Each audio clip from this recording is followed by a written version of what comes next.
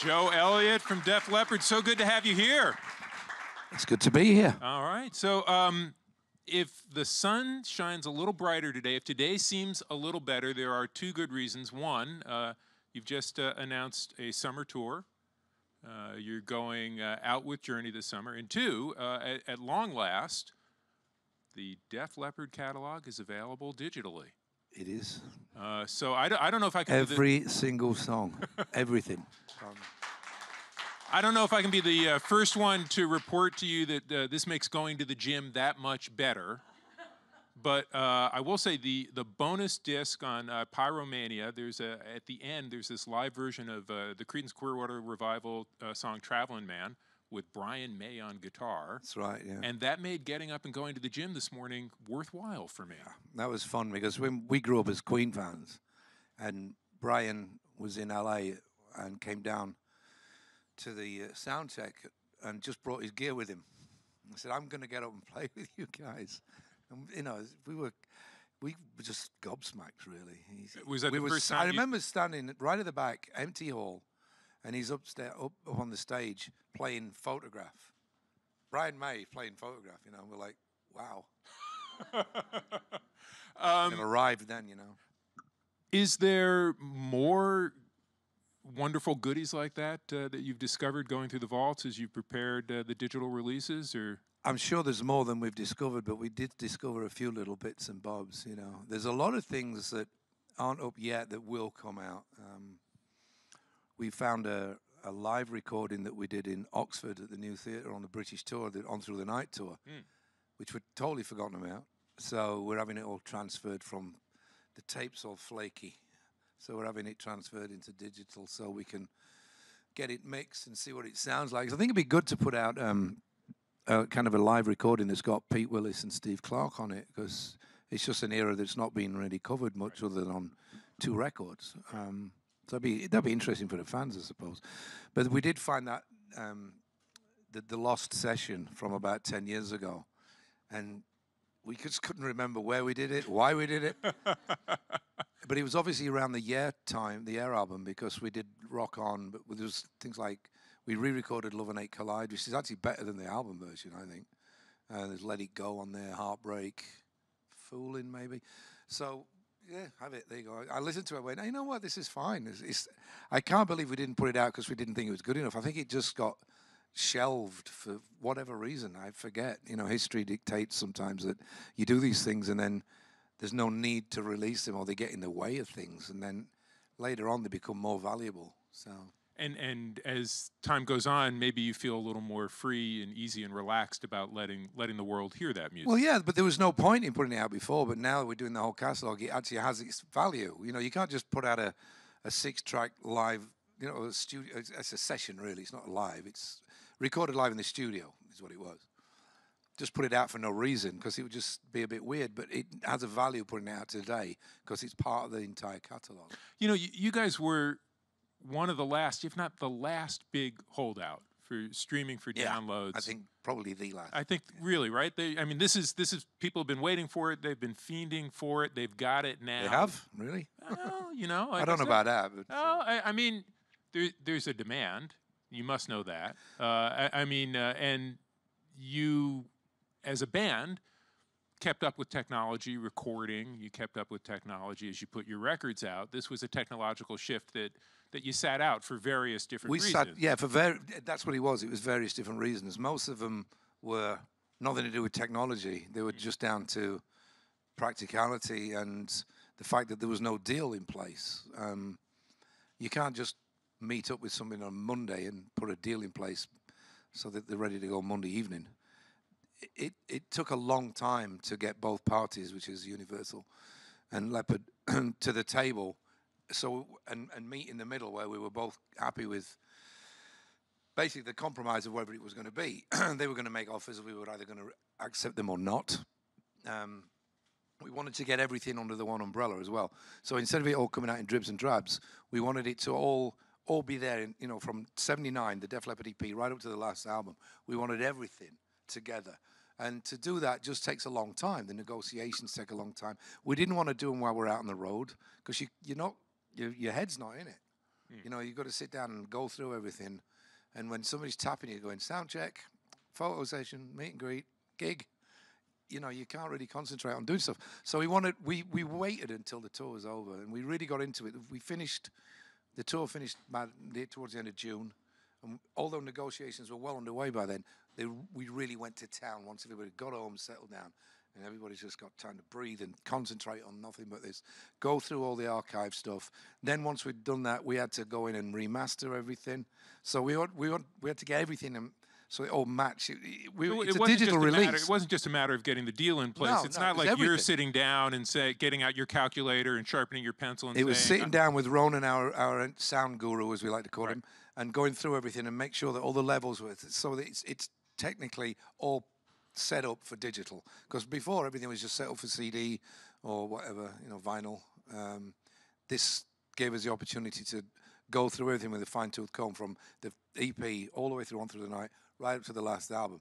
And again, it doesn't happen overnight. So, but you had worked on a remastered Hysteria last year for a 30th anniversary. And so we'd had to stop to do that, and then, you know, there was a bunch, and then we had to. Same thing with the Detroit thing as well. I mean, you know, we've been working on this for a while. Under the radar. Yeah, under the radar, you know, behind the curtains, we like to call it. But once we got everything in place, then it made a lot more sense to hold off until this year and then make the big announcement today. And then it becomes an event, not just the stuff's out. We wanted it to just be explosive. You know, we love events. We've always liked to make a big splash. That's why I don't do the tweeting thing, because I don't think everybody needs to know on a daily basis what my breakfast was. But what did you have for breakfast, Joe? And then I do something like this, and it trends, because I do it so infrequently that it's like, oh, he's here. He's still alive, you know. And so to tie it in with the release, the release of the catalogue and the tour, and also for further afield, the British tour, where we're going to actually be playing the Hysteria album in its total, like we did in Vegas in this December coming. Right. It was a big splash to put all 3 bits of information out in the one day. So the other bit of information that we're talking about is the tour coming up with Journey. This is the second time you've toured with them. Yeah, we toured with them in 2006, but this is going to be bigger and better because it's 60 shows, at least, so far. 10 of those are stadiums. So, it just sounded like a good idea. I was doing press with Neil Sean this morning, and it was like we just picked up where we left off 12 years ago. And that's 12 years ago. I mean, putting that into context, the Beatles were together for 8. 12 years ago we toured, you know. And it was just like we'd never been away, really. It was great. You know, you mentioned that was 12 years ago. You guys work. You work steadily. I was going back and taking a look. I think the last time you took a year off from touring was 2010. Yeah, and I did a Down and Outs album that year as well. So I didn't really take a year off. You didn't really take time off. How do you keep at it? I mean, I know that you've said before you don't get tired going out and singing the hits, but what keeps it fresh? You're going out every year and playing. The audience this is hard work. Yeah, the audience gets bigger each time we go out, which is, you know, that helps. It would be a little disheartening if they were getting smaller and smaller and smaller, but it's getting bigger and bigger and bigger, which is, you know, I don't know why, I'll be honest, but I'm not going to knock it, you know. But I think maybe because we do work that hard and we bring ourselves, you know, into this touring summer schedule on almost a yearly basis. Right. And I think people just want to come back.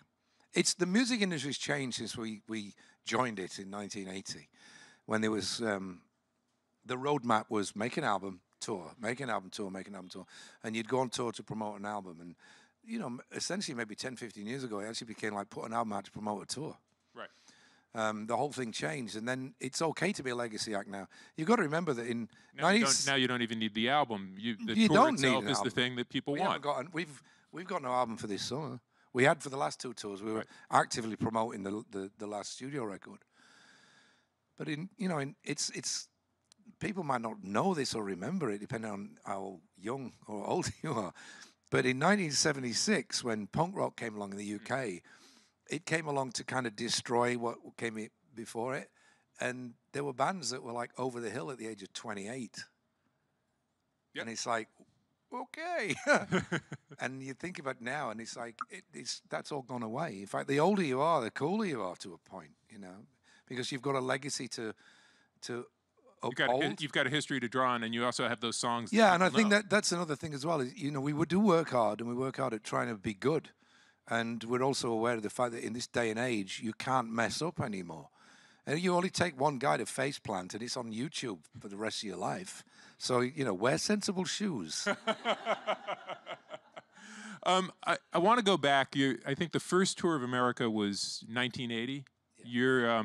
You're opening for Scorpions and Ted Nugent. Correct. And I'd read a really funny thing that you said. You know, we had half an hour on stage, 23 hours to kill.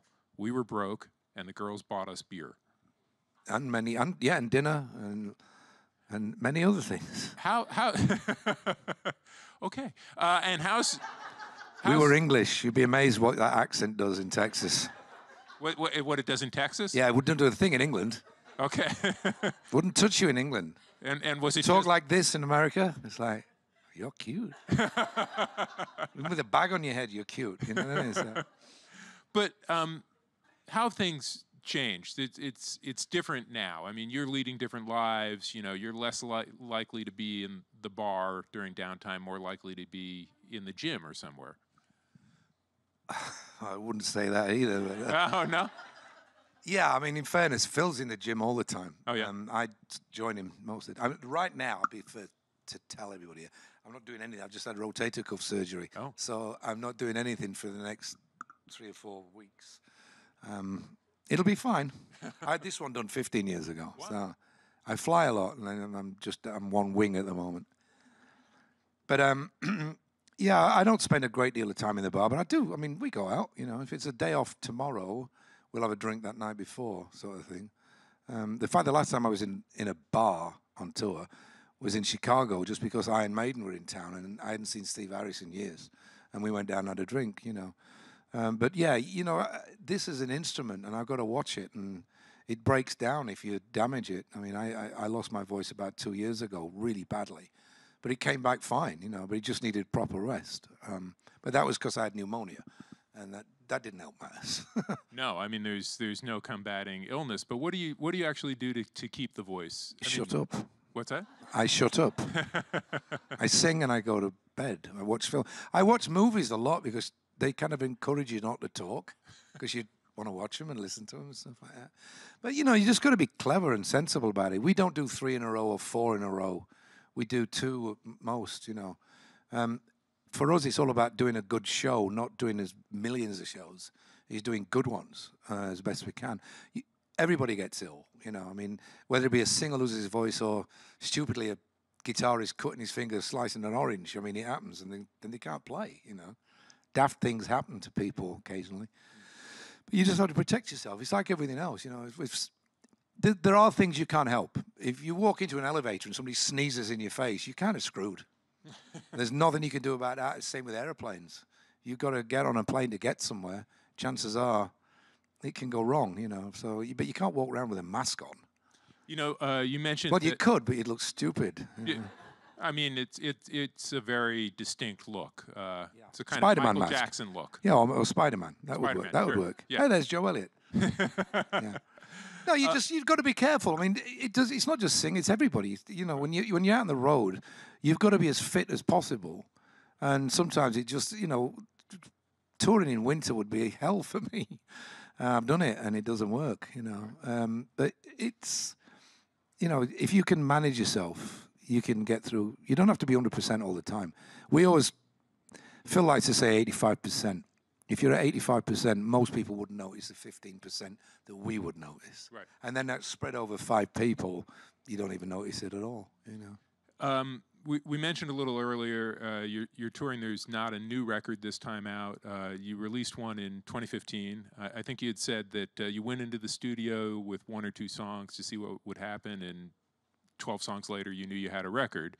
Have you been doing any songwriting, any recording? I have, but nothing to do with Def Leppard now. What are you working on? Down and Out's 3rd album. We've written this one. So that's interesting because they were all songs I've written on the piano, which is obviously comes with a different headspace to writing for Leppard. Plus the fact that if it was a Def Leppard record, it would be me, Sav, Phil, Vivian, and even Rick will be writing. With this one, it was just me writing for a Down and Outs album, mostly on a piano. And that's because I've been trying to get this record done for 4 years. But, the big machine won't let me stop, Right. Which is great because I have no problem with that. But on the downtime that we get, that's where you have to do your side thing. So Phil's got, Delta Deep. Vivian's got Last in Line. Rick's got his art. And Sav doesn't do anything at all. And he's happy like that, it's fine. But Leppard we will write again. In fact, we are actively writing as individuals. I know Phil's got some stuff on the go. I've got some stuff on the go, but we haven't presented it to each other yet because it's not in any kind of finished form. And there's no rush. That's the great thing. As you mentioned with the last album, we didn't even set out to make a record, which is why it turned out so brilliant, I think. It was such an organic situation. We went in to do 3 songs. And when we all said, okay, who's got what? Everybody had 3 songs each. Or more, so we ended up with 12. Right. And then while we were working on those 12, we wrote 2 more. So we had 14. And all of a sudden we had this accidental album. You can't beat making an accidental record because there's no planning, Right. There's no A&R man, there's no where's the single, there's no it's got to be finished on a certain day. There was none of that. And we just went in to have fun. And it's like all that experience that we've had making records, all kind of going back to like making your first record almost. It was really weird. It was such a great time because there was no pressure on us, no clock running, money wasn't an issue, there was no label to deliver it to. We were just going to make a record and see how it turned out. Well, I want to make a little time now for questions from the audience. I know we've got one right here in the front. Hi, Hello, I'm wondering, in your long successful career, are there any moments that you could happily relive over and over? There's got to be at least one. Live over and over. Yeah, pretty much just going on stage. When the house lights go down, the best part for me of being in a band is playing live. I don't think anybody ever kind of came to terms with the fact that they were going to be in a band as a teenager when I can't wait to spend 3 years in the studio. I just don't think that ever happens. You want to be in a band because you've seen other people in bands and you've seen them either on stage or on TV, and it's the performing live. It's the adulation, it's the narcissism. I don't know what you want to call it, but just getting up there and sometimes me and Phil, we stand on one side of the stage before the house lights go down, and Vivian and Sav are on the other side, and Rick's pacing in between. And sometimes the curtain there, it's got holes in it, so me and Phil are just peeking through. Ooh, it's full. Looks pretty good out there tonight, And then the lights go down at the end of whichever song we follow, and the roar goes up. That's probably the best bit, better than even performing. It's the anticipation of what's about to come. It's the thrill of the chase, We've got time for one more question. There we go. How do you get your inspiration for songwriting, and what is the process of creating a hit? Is it long or sometimes it's short? There is no written rule for writing a hit. Most people don't know how they write hits. That's why there's so many one-hit wonders. Anybody can write a great 3-minute piece of work.